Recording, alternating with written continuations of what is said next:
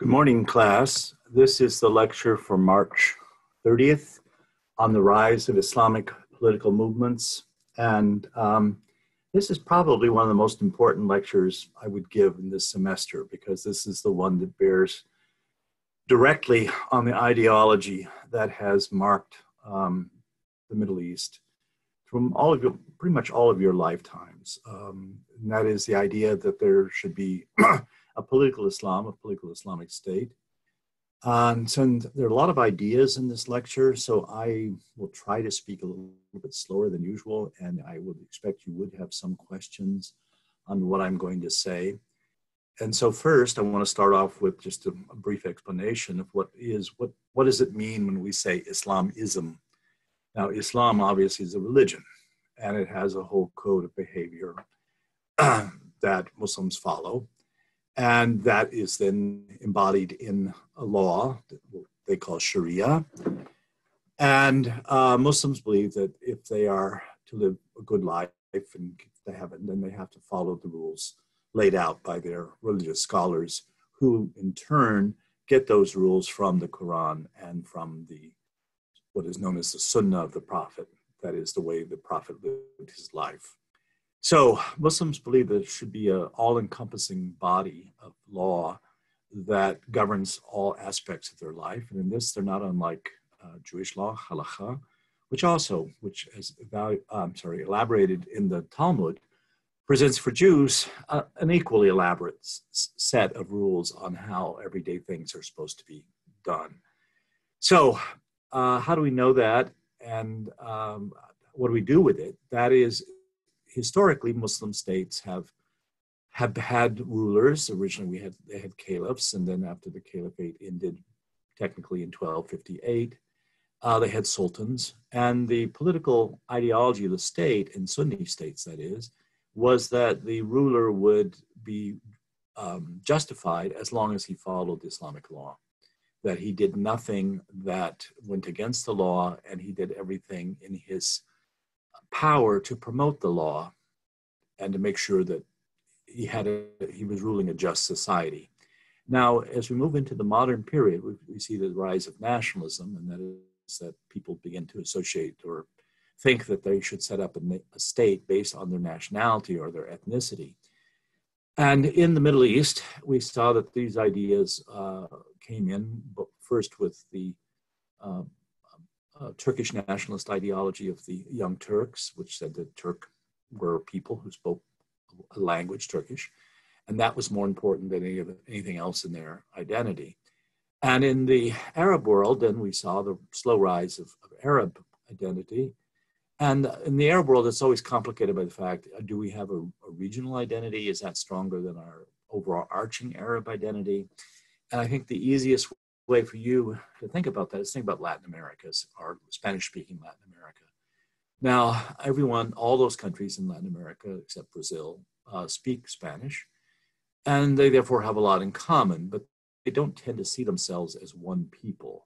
And so the question is, should Arab states, which there are 21 of them, should the Arab states see themselves primarily as their states or primarily as Arabs? That was the big debate in the first half of the 20th century. And I mentioned the place where it was the strongest was in Egypt, because the Egyptians had a very distinct identity of their own while speaking Arabic.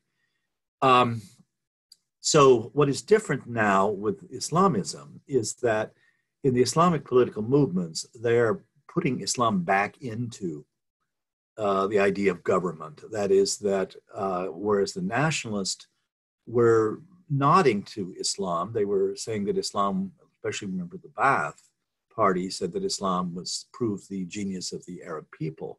So Islam was a part of the Arab people, but it wasn't, it wasn't, they said the Quran was genius because it was Arab, not because it was from God. So the emphasis shifted from the religion to the national identity or ethnic identity. And what the Islamists want to do is shift it back. They want to say that the basis of the state has to be Islam, that the nationality is largely irrelevant, that if the state is run by Islamic law, then there'll be justice for everyone, and that they don't need other kinds of safeguards. All right, so there are two. We saw in the lecture on Egypt that Hasan al-Banna in Egypt in 1928, when he founds the Muslim Brotherhood, he is moving in that direction. In other words, he's moving in the direction of that it should be an Islamic-based state rather than an Arab or an Egyptian-based state. And the key point would be, what do you put first, Islam or your ethnicity or your state? And he would put, and Islamists put generally, that, well, not generally, always, put that Islam is the basis, so that a Muslim state must be governed by Islamic law. And that makes one an Islamist. Now, within the Islamist movement, there are various a wide range of people. There are what we call the constitutional Islamists. That is, they are people who believe that the Islamic State should be brought about by the ballot box, that the Islamists should organize themselves into political parties, and this is what the Muslim Brotherhood did in Egypt, especially after they were, Anwar Sadat legalized them, that they could then gain popular support, elect people to parliament, and then have a prime minister who is sympathetic to Islamic ideology, and that they would then have a more Muslim republic than they had had. So in other words, they are not rejecting the Western idea of democracy and political parties or constitutions. They're just saying that if there is a constitution, it can't do anything that goes against the Islamic law.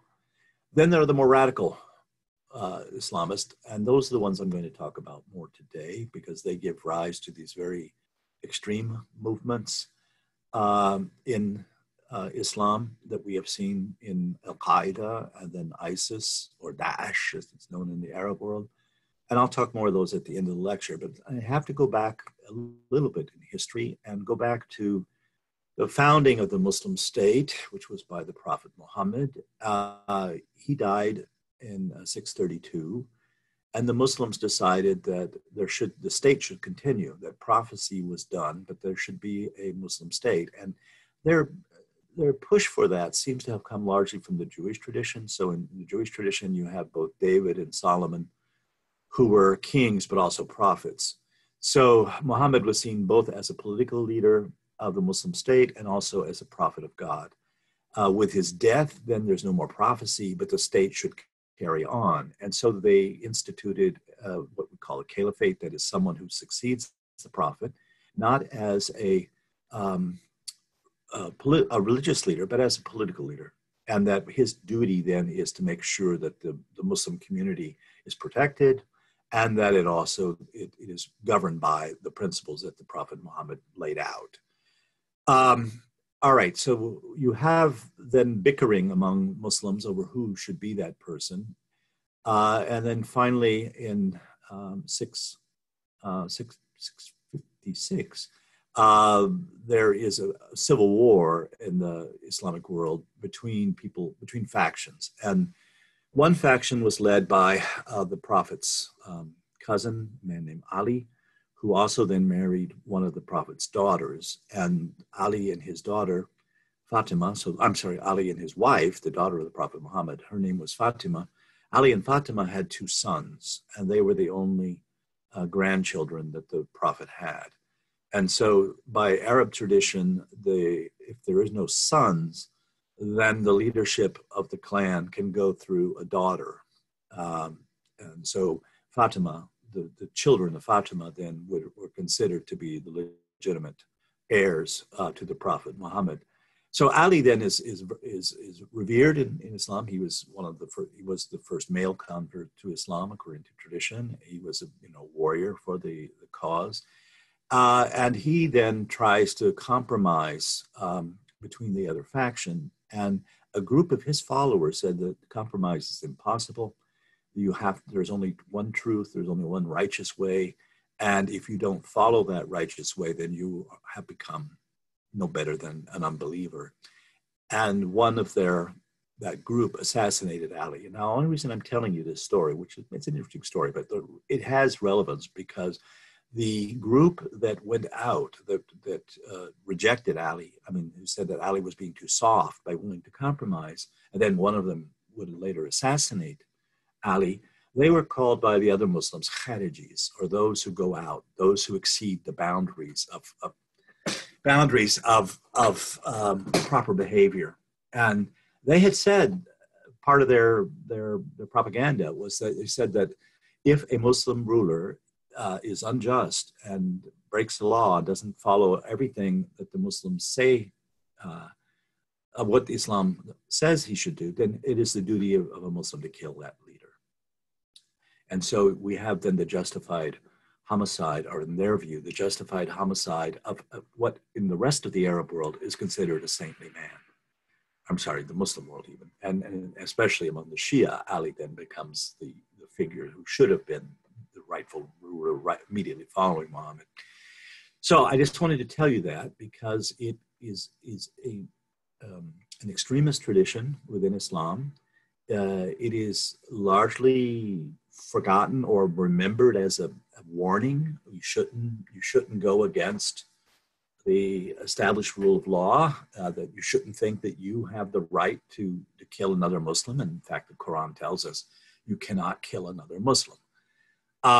So that it was an extreme ideology that was lurking on the edge of Islamic intellectual traditions. And generally, it's, as I said, it's remembered as a negative counterexample. It's something that you should be avoided at all cost. All right, so that was Ali was assassinated in 661. So we jump forward in time to the 14th century, the 1300s. The Muslim world had gone through a number of shocks, starting in 1095, actually 1098. 1095, the Crusades start in Europe. They don't reach Jerusalem until 1098. So the sack of Jerusalem, the destruction of Jerusalem, or the population in it, by the Crusaders, the occupation then of most of what is today Israel and the West Bank and Lebanon by the Crusader states. They are eventually expelled, and not long after they're expelled, the Mongols show up, and the Mongols destroy Baghdad and large areas of the Muslim world. So the Muslims have gone through two really important shocks, both of which are inflicted on them by infidels. On one hand, Christians, on the other hand, pagan Mongols. So that period creates a very strong idea of jihad, of protecting Islam against these enemies that have come in, the Crusaders and the Mongols, and keep those names in your mind, because in the 20th century, those people are invoked again by the radical Muslims to show why Islam has to be take what looks like an offensive war. It really is a defensive war, is how they're explaining it. And I'll just keep those names. So in that time of crisis, you have a scholar named Ibn Taymiyya, that's his last name, a whole string of first names. So he's just known as Ibn Taymiyya. It's on your sheet. He was a Muslim scholar living in Damascus. And he wrote a number of scholarly works, most of which are fairly extreme by what had been the standard. For example, he wrote a tract against the Christians that was much stronger than anything any Muslim writer had written before, because the Christians were supposed to be tolerated as a minority, and as long as they didn't help outside forces and they paid their taxes, they were supposed to be left alone. But Ibn Taymiyyah actually attacks their faith and their beliefs, and basically says that they are a bunch of infidels. He does also this for some of the Shia groups.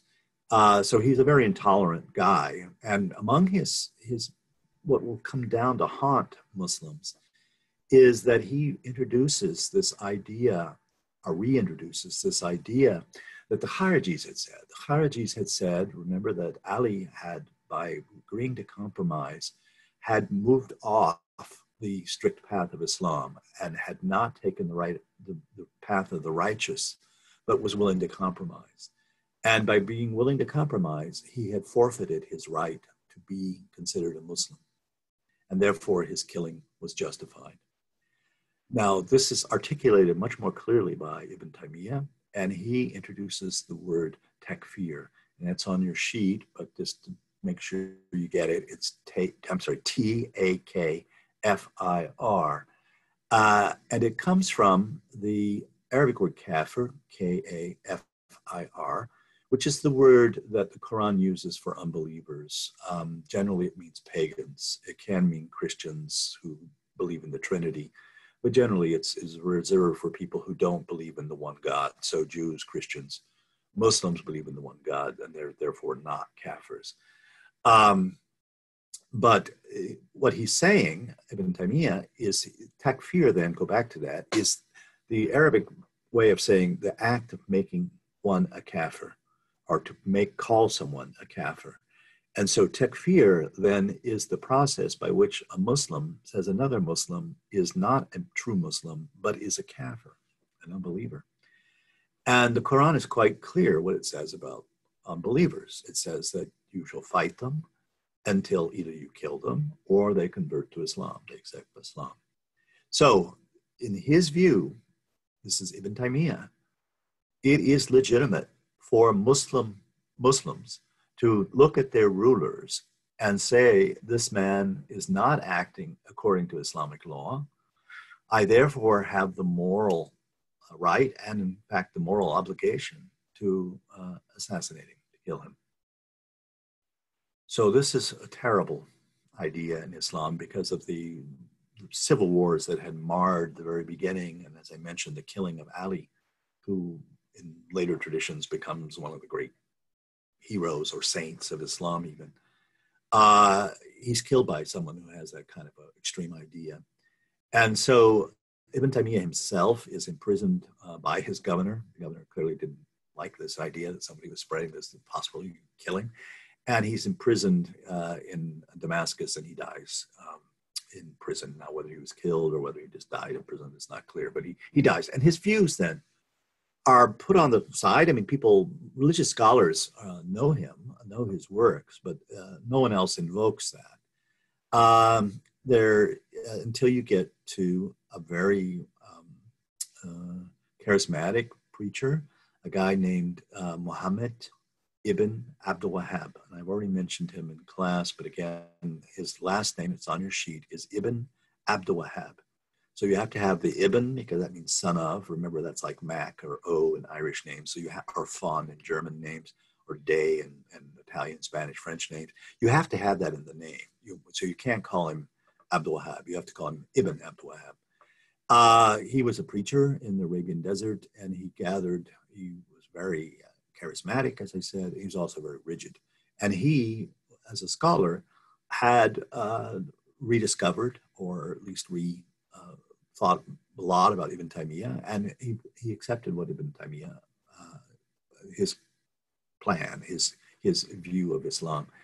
And he then, this is Ibn Abd-al-Wahhab, was able to unite with a tribal leader named Muhammad ibn Saud, and that's the same name that's the family that's the current head of Saudi Arabia. So that's IBN again, and then you want to put a hyphen in there to make sure you know that the Ibn goes with a Saud, S-A, then apostrophe UD, so Saud in Arabic, and we don't have that sound in English, so we just kind of usually represent it by an apostrophe, so you know that it should be pronounced as two separate syllables, Saud.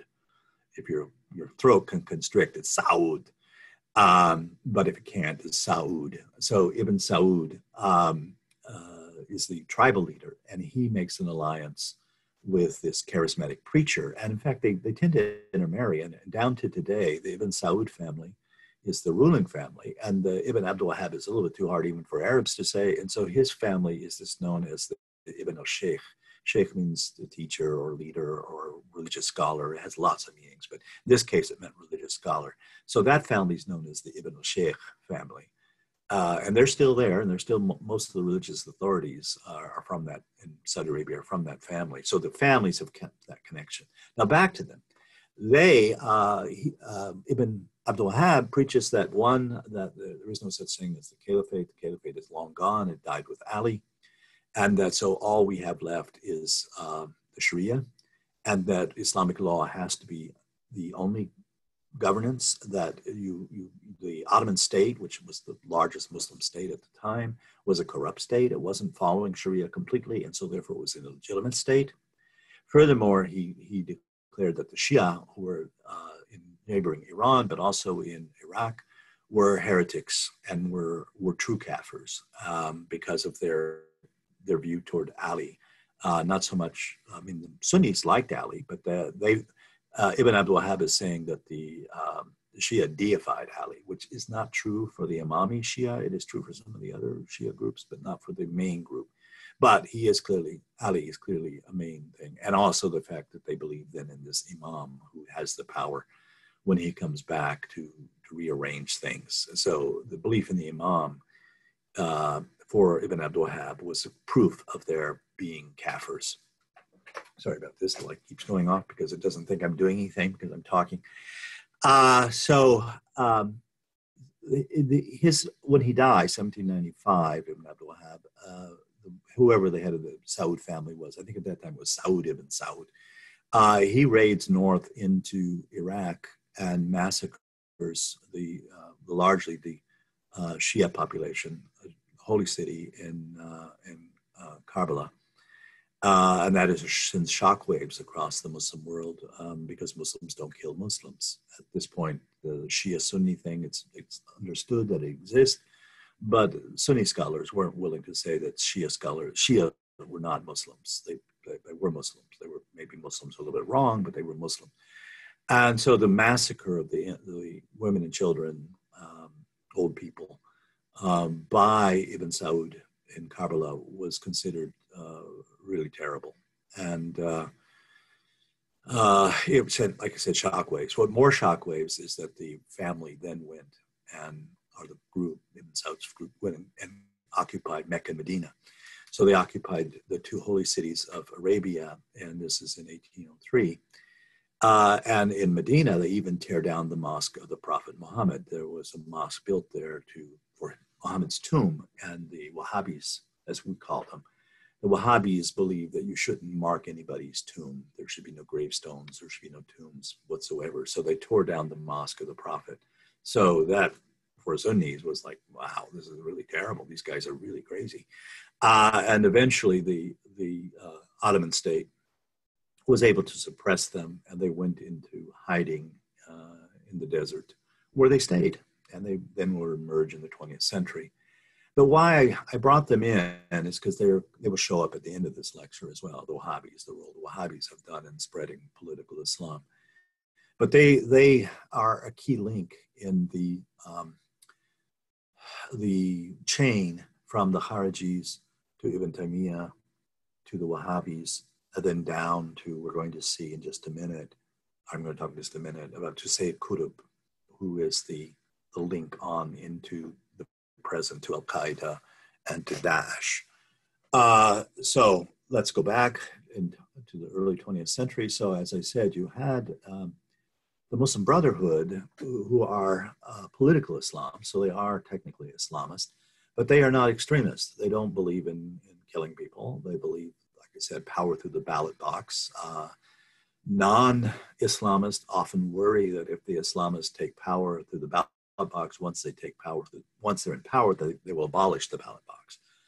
But that did not happen in Egypt in 2012 when Mohammed Morsi came to power. It did not happen in Tunisia when an Islamist party, Ennahda, had the majority in the parliament. So that is a scare tactic that I think non-Islamists sometimes use, but though we can't be sure. But the point is, these Muslim brothers in the 30s and the 40s, up until Hasan al-Banna is assassinated in 1949.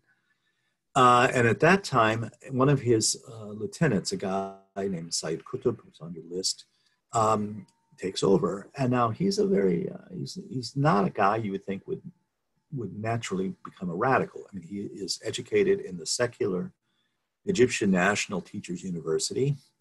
So he's not going to the Islamic schools. I mean, he is a devout Muslim, and he studies with Muslim teachers, but he's not a traditional Muslim scholar.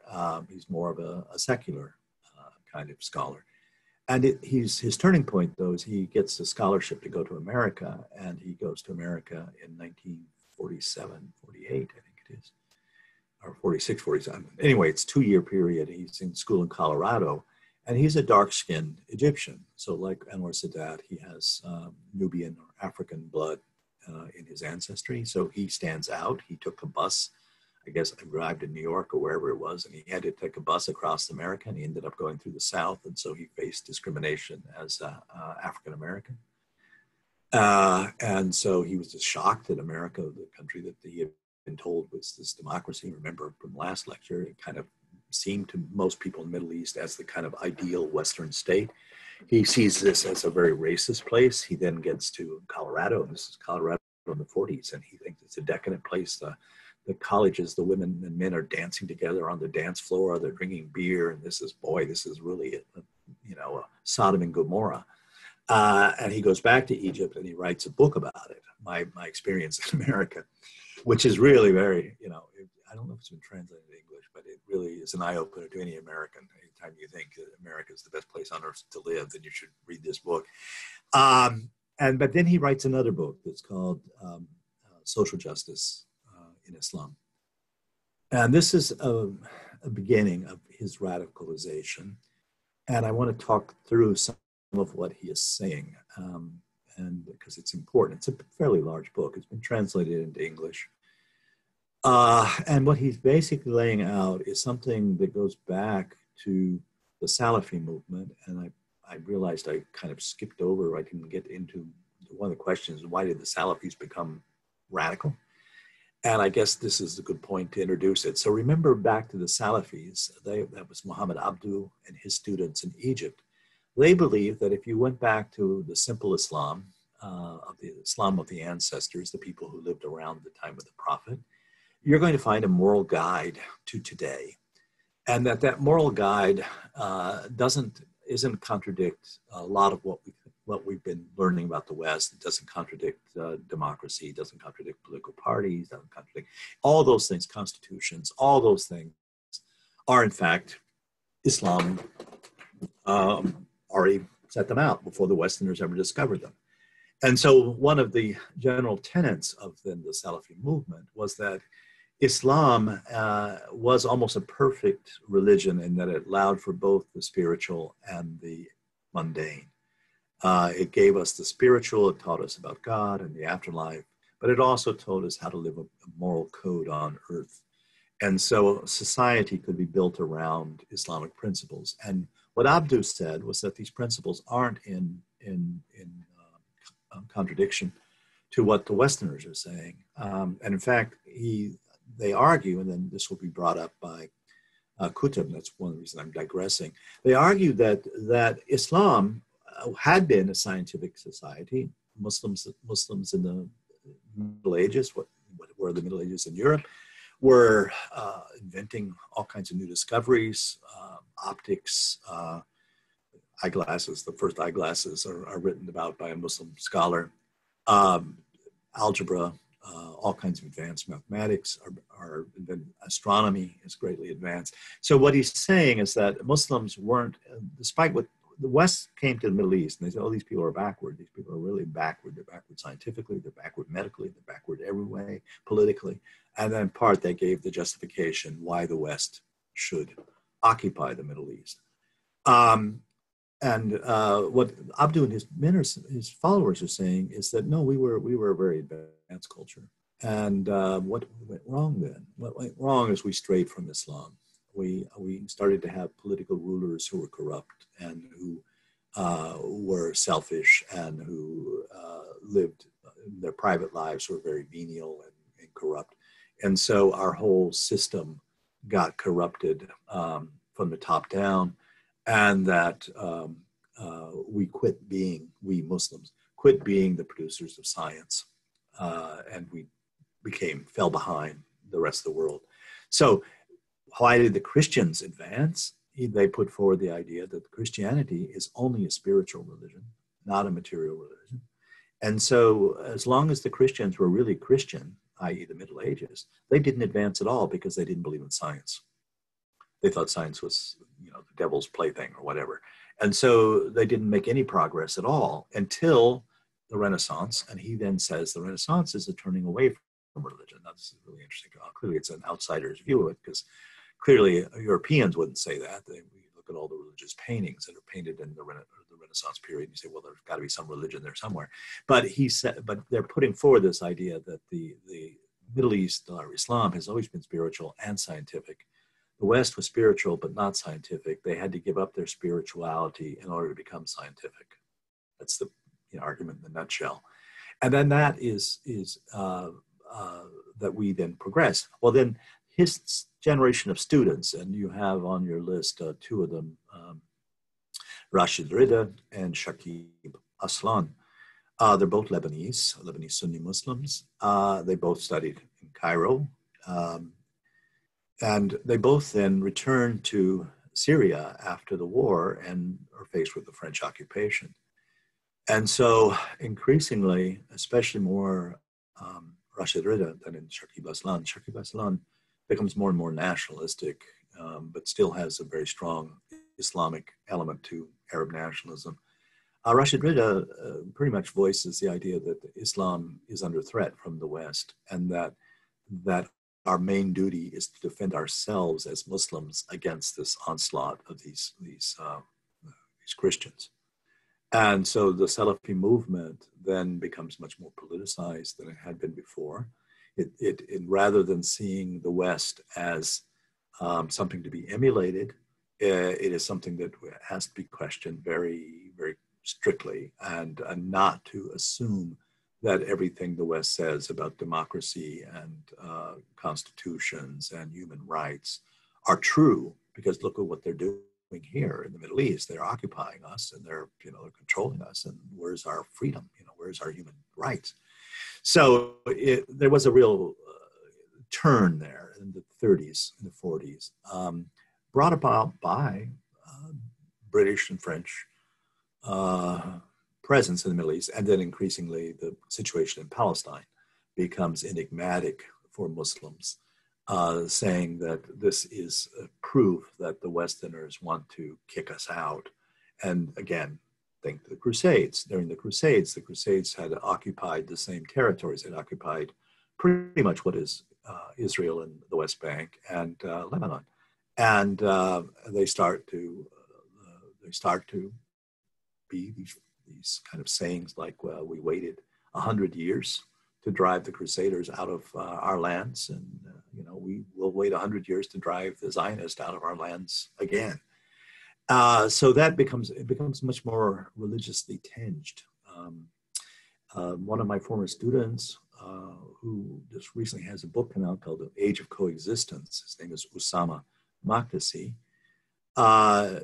He argues in the book that it's the whole Zionist settlement in Palestine that pushes Muslims to think of themselves as Muslims rather than being Arabs or some other kind of ethnic identification.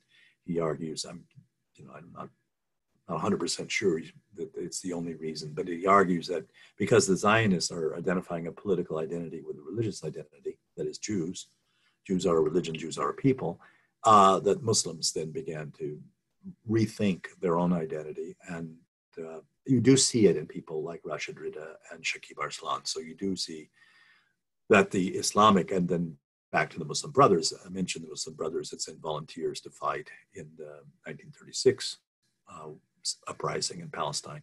So the kind of a politicization of Islam as an identity, as a defense against the West. All right, so that's the radical, the shifting, not radical, but that's the progression that we see with the Salafi movement.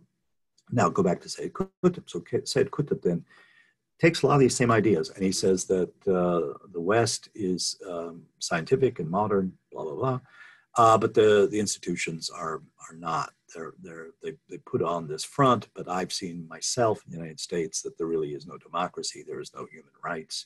Look at the way they treat African Americans. And so they're no model for us. So what is our model? Our model is go back to where we were. I mean, when we were Muslims, we were great. And so we need to do that again. So the book is, he's a lot about Islam as the third way, that it's not communism, it's not capitalism, it's the good things of capitalism and the good things of communism without the atheism of communism, and with more moral regulation than Western capitalism has. And the other thing he says in this book, which is interesting, is that then what do we need from the West? We need only science. That history, politics, philosophy, any kind of humanities is tainted by Western imperialism, and that we don't need it. And the only thing that we need from the West is objective truth, and that's science. And I think it's interesting that when you look at the people who took part in the September 11th hijacking of the planes and then the crashing into the World Trade Center and the Pentagon, they all had scientific degrees, either engineering or scientific degrees. So he's saying that Muslims can learn from the West. We can learn medicine, we can learn technology, we can learn, but don't learn any of their values. Their values are corrupt. And then the other thing he says in this book, which will be echoed again and again and again by the more extremist, he says that the West has hated us always from the time of the Crusades. They have never forgotten the Crusades, and they still look upon us as someone who should be exterminated. And so he constantly refers to the West as crusaders, the Crusaders. And he then the Zionists. So we have Crusaders and Zionists. Those are the evil forces of the West. And if we unpack that, we get some interesting perceptions here, because he's not saying Westerners, he's not saying Christians, he's saying Crusaders. So that is, when Westerners want to attack us, like the Crusaders did, or like the Western imperialists, the French and the British did more recently, that is when they're Crusaders. When they're staying in their own country, we have a problem with them. And similar with Jews, he's not saying Jews, he's saying Zionist. And so he's saying when Jews think of themselves as a national group, then we have a problem with that. And so that it's a kind of an interesting jump, because he is aware of the Muslim tradition that says Jews and Christians are to be tolerated. So he's trying to argue to his readers that there are cases when these people lose their right to protection. And that's when they act aggressively toward us. Okay, so that's that book. And that book, it's I wouldn't say it has a wide dissemination. People are aware of it. It's very wordy. It's not clearly thought out in a lot of places. So it's not lucid in many places. Well, it's lucid, but it's not an easy read. So it doesn't have a lot of influence, but he is then the head of the Muslim Brotherhood, and he is imprisoned by Nasser. In prison, here we're talking about Sayyid Qutb. In prison, he writes a commentary on the Quran, which most Muslims think is brilliant. So he reads through the Quran very carefully and discusses, chapter by chapter, verse by verse. And I know many eminent Muslim scholars who don't like his other writings, but who say that his writings on the Quran, his commentary on the Quran, are the equal of some of the commentaries that were written in the Middle Ages that are considered by Muslim scholars as to be the most authoritative commentary. So he's not an ignorant guy, and in fact, he's very well versed now in Islamic text and language, that he uses his time in prison to do this. And then in 1964, he's released from prison by Nasser, and he has a book that's published briefly in Beirut, which is called, in English translation, is Signpost on the Road, which is not a really good translation of the Arabic, because the Arabic word is ma'alim, and it really is, he uses the metaphor of caravans. And so if you think of caravans out in the desert, and then they see landmarks. And so landmarks actually is a much better word than signpost. So you see a mountain and you're going north or whatever. So it's well, guidepost, but really is I would say more landmarks. But it's a very short book. But what it puts forward then, this very radical idea that the Muslims today are living in a equivalent society that the people around Muhammad lived. So in Mecca, Muhammad was preaching the Quran, and he had a few people who listened to him and believed him, saw him as a prophet. But most of the people who lived in Mecca rejected him and oppressed them, persecuted the Muslims. And so the Muslims, later Muslims, called this period of Arabia before Muhammad and Arabia in Mecca at the time of Muhammad as the jahiliyya. And that word is on your list. Jahil means ignorant in Arabic. Jahiliyya then is a kind of an abstract noun. It could mean ignorance, but in Arabic usually in the usage is that at the time of ignorance. So it's a time when we didn't know God. We didn't know how to live a moral, upright life. And so the Muslims then, the followers of Muhammad, they had to flee Mecca and they went to Medina. And the word for flight in Arabic is hijra. And that happened in 622. And so that is the beginning for Muslims. That's year one, because the Islam for them doesn't start with the birth of Muhammad, doesn't start with the first revelation, but starts with 622 when the Muslims left Mecca and went to the city of Medina, about 100 miles north of Mecca, and they established a political community. So it's the establishment of a Muslim political state. So it's a state where the law is the Islamic law, the law of the Prophet, and the head of state is the Prophet. So it is a community that is a state as well. And so that's for Muslims, that then is the beginning of their history. So go back to Sayyid Qutb, he uses that parallel and he says, we are the true believers and we could be just 10 of us. And he says, this is where the word Qa'ida comes in. He says, we are the Qa'ida. So that's Qa, again, that apostrophe, I-D-A. And in Arabic, that means the base, the support, what something rests upon. And we are the base. We are the foundation then of this new Muslim society. We are the ones who are willing to go and fight to bring that Muslim society into fruition. We have to withdraw ourselves from, and in Egypt, I'll talk about this in a minute, in Egypt, the followers did start to set up settlements out in the desert where they practiced and trained. Sorry about that. They trained, and just like the Prophet took people to Medina, we'll go to hello.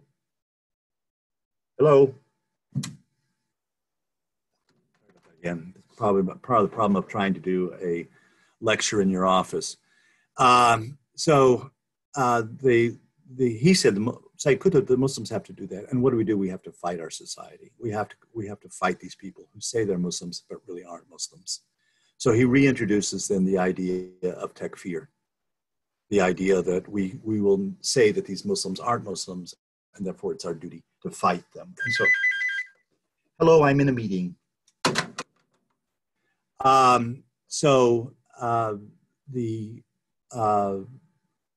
That then is the basis of the more radical Islam that we get.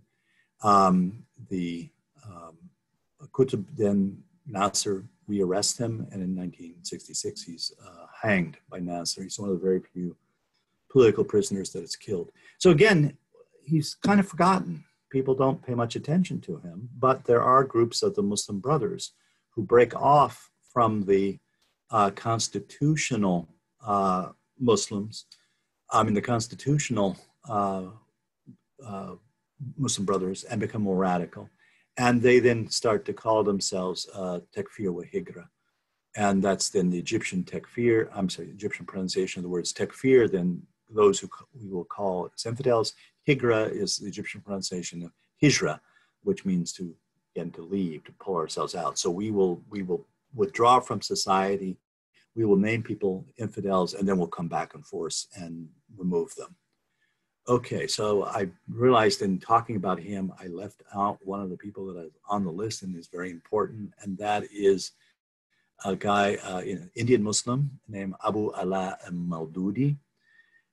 He was part of the Muslim intellectual movement in India under the British, with the British period, and he then is one who belongs when Gandhi is starting the India Congress movement. He then starts the Muslim League, and so he doesn't start it, he's in the Muslim League. And so they are the people who believe that the Muslim community of India should separate from the Hindu community and set up their own state.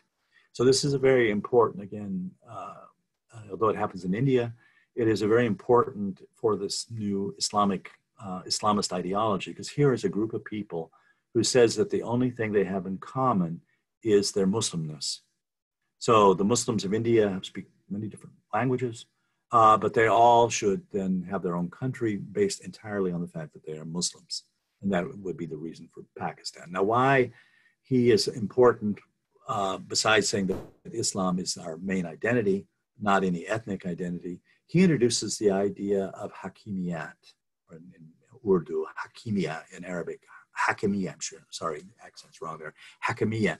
And this is a new made-up word. It means sovereignty, translates in English as sovereignty. And Mawdudi says sovereignty. All these people are talking about nation states and sovereignty. What is sovereignty? He says sovereignty really belongs only to God. And that what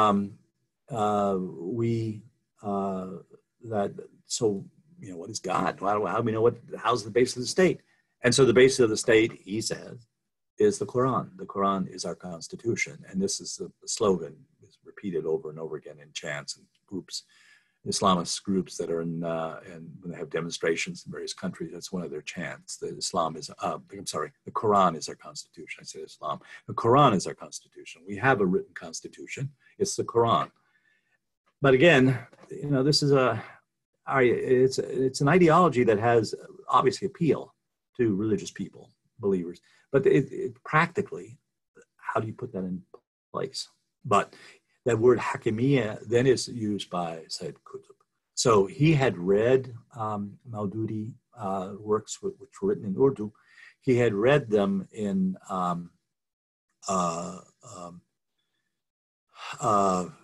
translation in Arabic. And so Mawdudi is then incorporated into this more radical Islamic ideology. So what is important about Mawdudi, again, is the idea that Islam clearly is our identity.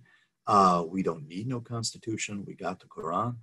But ironically, Mawdudi was one of the writers of the Pakistan National Constitution. So obviously, although he was more extreme in his writing, he was willing to say that if the constitution abides fully by Islamic law, then it's a legitimate constitution.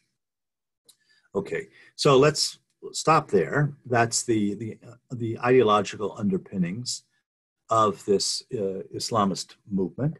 And so now we have to move into the more nuts and bolts. How does this thing get mobilized?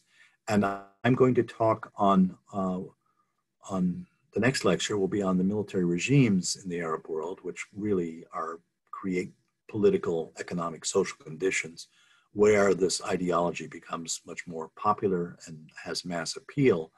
But I won't leave that for another lecture. What I want to do for the rest of this lecture is move more from the intellectuals to the action. So I mentioned that you have a radicalist group in Egypt. You also have a radical group in Saudi Arabia.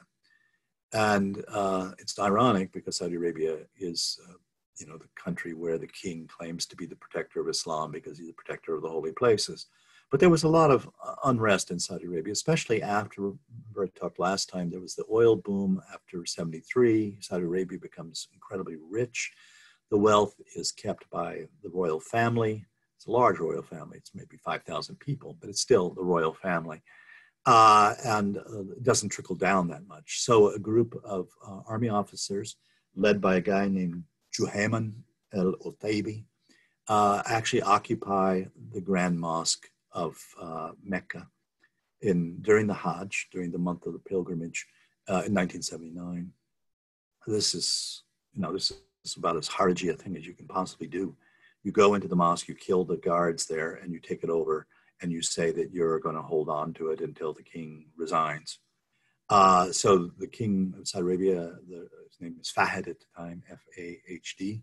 King Fahd doesn't know what to do. You can't kill people in the holy mosque. And so there's a period of negotiations with the religious authorities that will eventually lead to the religious authorities giving a fatwa, a legal ruling that says it's okay to go in and attack these guys because they're Kharijis. You can kill them. And so the Saudi army, after about a 2-week waiting, dickering about this, they go in by force. They take al-Taybi and some of the ones who weren't killed at the time, and then they're beheaded. But by doing that, the compromise that the Saudis made with the religious establishment was that Saudi Arabia would be strictly ruled by Wahhabi rules. And we think of Saudi Arabia as always being this way, but actually in the 1970s, there were movie theaters in Saudi Arabia. It wasn't, Sin City, but there was more mixing of men and women than we think of, than exists today. And so, especially in Jeddah, which was a port city on the Red Sea, which always was wasn't Wahhabi, it was Shafi. So it was a much more, that's a different interpretation of Islam. So they were much more liberal, and it all closes down. The movie theaters close down, everything closes down. The women, in restaurants now, after the 79, there's a family section and there's a men's section, and the men's section is all single men. The family section is either all women or a man and his women relatives. That's the only men who can sit there, or men who with their female relatives. So that strict segregation of men and women that we're so familiar with in Saudi Arabia actually doesn't come into place until 1979, or right after 79, with this compromise with the religious authorities. And so what the Saudis then do, they use their oil money to help spread the Wahhabi ideas throughout the Muslim world. So it's a much stricter interpretation. It isn't quite up to Sayyid Qutb's view, but it's much, much more rigid in its outlook toward social freedoms than had existed in the Muslim world. And you get to see it's symbolized by the increasing women putting on the headscarf or even the face veil called niqab, N-I-Q-A-B. That had only been seen, it had been seen in the 19th century, but by the 20th century, that was only being used in the Arabian Peninsula. Everywhere else, you did not see face veils. Except North Africa. North Africa, they continue to use face veils. So veils basically from the eyes down. But in Egypt or in Syria or Iraq, you did not see those. But as you start to get Saudi money, promoting Wahhabi ideas, students going to Saudi Arabia to study, getting scholarships, mosque being funded by the Saudi state, increasingly you start to see women wearing these headscarves. And I'll talk more about that when I give the lecture on Syria. But in both Egypt and in Syria, that then becomes the de rigueur dress of a woman. A modest woman has to keep her hair covered, wear a headscarf, and wear longer clothes. And again, I'll talk more about that in the next lecture. So you get a kind of a growing conservatism in what's being taught in the mosque. Sufis, which are much more liberal and tolerant, are increasingly seen as un-Islamic, as are Shia. Remember, the Wahhabis definitely did not believe the Shia were true Muslims. But the real catalyst then comes in 1979, which is I mentioned in the other lecture, is the Soviet occupation of Afghanistan. And with the Soviet occupation of Afghanistan, there is a mobilization on the part of the Saudis and also the Americans that they will fight the Soviet Union through the Islamic groups, Mujahid. Mujahid means someone who fights the jihad. So they began to call the anti-Soviet resistance Mujahideen. That means the plural of Mujahid. And so they are the warriors of the Holy Faith. And so anyone who fought communism was by definition a Mujahid, because communists are atheists. So the Pakistan government, the Saudi government and the United States government all supplied these guys, and they really didn't care much about, I mean, I shouldn't care much. They didn't pay attention to their ideology. And their ideology is gradually radicalizing. And part of the reason of this is that a man shows up, originally a Palestinian. His name is, it's on your list here, is Abdallah Azam.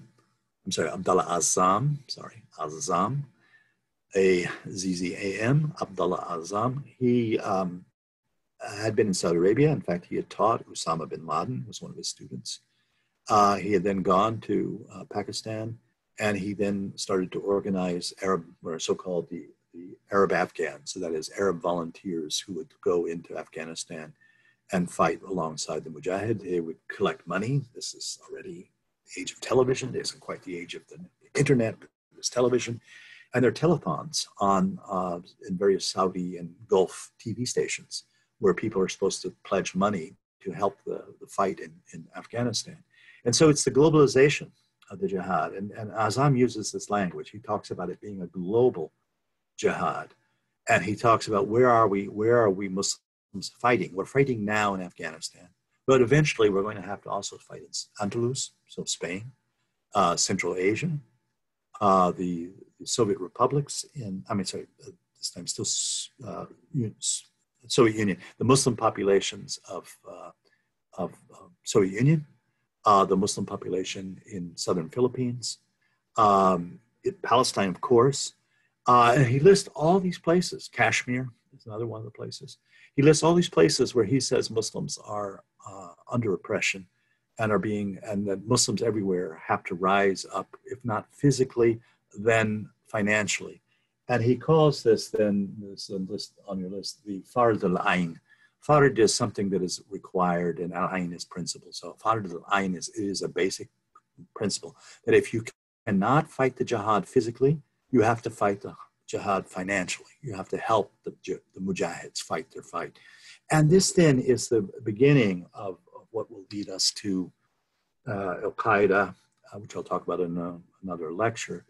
But it is the idea that Muslims must mobilize to defend ourselves against these non-Muslims who have taken our lands, are threatening our peoples, and that it is a global war that we have to fight against these people who invaded our lands. Now, some of the group will then write even more extremely that we have to carry the holy war until all the world is Muslim. That's the more extreme view. But even among the what we'll call the militant Islamists, then the common idea is this idea of a global jihad, that we have to unite together to fight the infidels and to free our Muslim brothers and sisters, and to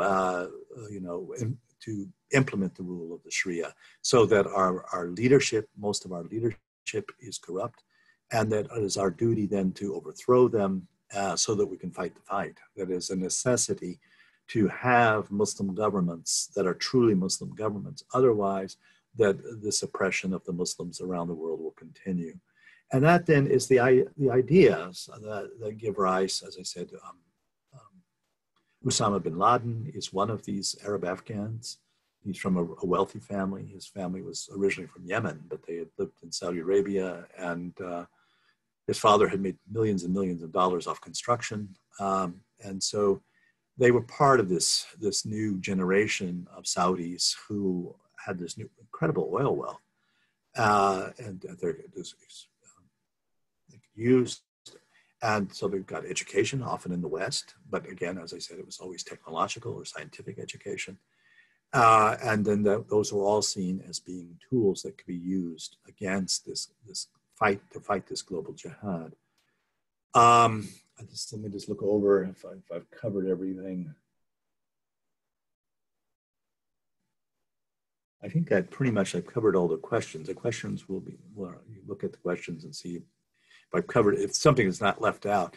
But then, so what I want you to take away from this, and as I said, this is probably, in terms of understanding the current Middle East, this is probably one of the most important lectures you're going to listen to. because it lays out the kind of ideological development of this kind of radical Islamic view of global jihad, which is what we're facing today with ISIS and other such groups, Boko Haram and the groups in Somalia, that the Islam is under siege, and that the Muslims have to get together and to defend themselves against this onslaught from the West, and that our enemies are not only the West, but they're also our leaders who have deceived us and who have not protected Muslims, who are not good Muslims themselves.